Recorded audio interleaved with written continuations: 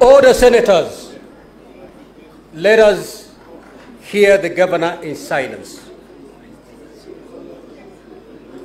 Honorable Speaker and honorable senators of this House, I want to take this opportunity to really thank you for your time.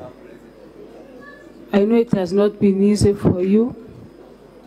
God bless you for your time. Honorable Speaker, I'm here today pleading with this House. And I want to say it in Kiswahili. Mateso ni mengi, lakini Mungu tusaidia.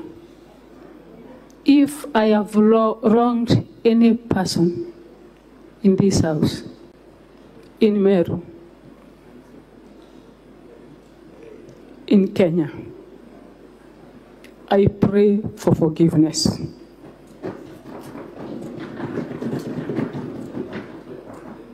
As a mother, a leader, it is my duty to unite Meru people.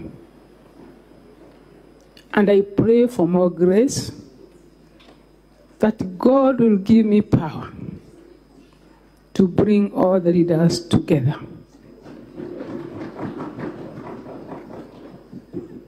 I pray unto our Father to give me more energy, to give me more grace. Na Mungu anipe kuvumilia kwingi to see Meru people happy. The members of Parliament, our dear Deputy Senator of this House, the MCAs, Deputy Speaker, if I've wronged any one of you, forgive me.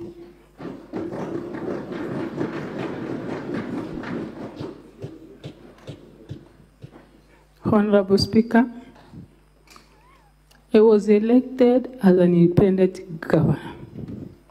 I know I need MCAs. I've tried my best, and I shall still continue trying my best to see that I work with everyone.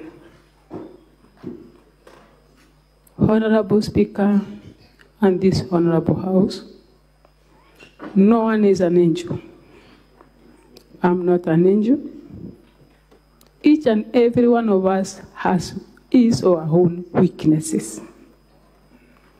It is my prayer to God